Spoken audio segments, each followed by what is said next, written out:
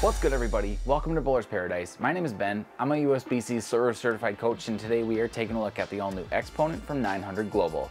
Before we fire it up, scroll on down and smack that subscribe button. It's the best thing you can do to help out the channel, and we really appreciate it. While you're there, hit the notification bell too so you don't miss out on the next one.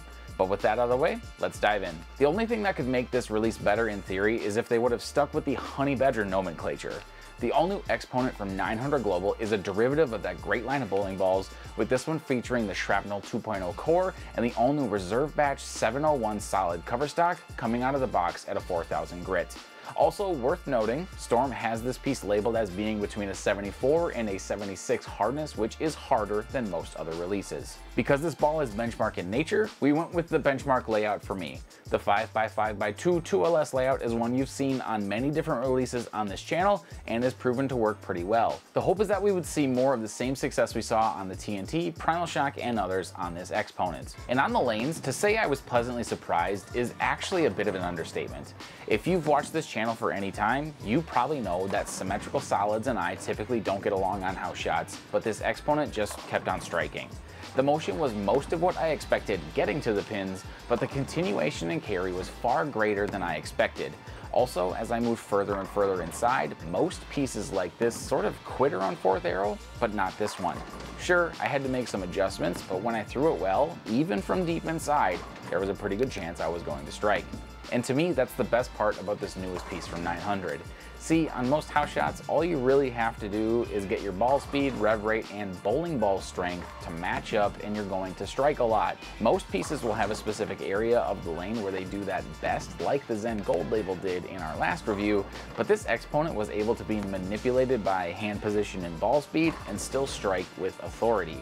In short, this thing is both versatile, but also reliable on the bad shots. Looking on the other side of the coin, I think the list of potential downsides is short, but it's not zero.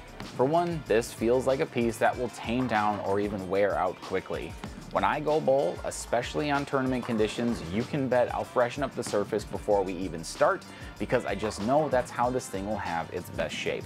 Also, I think the likelihood of this piece being the best option on tougher, fresh conditions is kind of low, even though it has a benchmark type reaction. I don't think it's strong enough when the conditions are lower ratio to see the right shape early in blocks. But for house conditions, putting this piece in the bag with a Zen Gold label and an Eternity could spell disaster for your opponents. Since there is almost always free hook on house, and there is almost no necessity for a super strong piece, having the XPonent be the first one on the lanes, then moving in with either of those pearls is sure to be close in almost any bowling center. For comparison's sake, I first grabbed my Rotogrip TNT, which you can see is notably stronger front to back, grabbing the lane sooner and starting its motion towards the pocket that little bit earlier. With that, even though it's still pretty continuous through the pins, it's definitely slower transitioning than the XPonent. With some extra surface, this shape might be that next level of strength necessary for those flatter conditions to hit the lanes before the XPonent. For our cross-brand comparison, I grabbed the one that many consider to be one of the greats, the Motive Venom Shock. The core numbers are similar, but I myself was shocked by how much the Venom struggled compared to the XPonent. I'm not sure if it was carry down or the MFS solid cover on the shock reading early, but the eye test doesn't fail us here in showing us that the XPonent was the superior shape on this house shot. But with that, here's my recommendations on the types of bowlers that I think would match up well with this piece. The first is rev dominant bowlers. This one's pretty simple. The harder I hit the XPonent, the better it looked. Sure, that forced me to open up my angles and play further inside, but isn't that what house shots are for?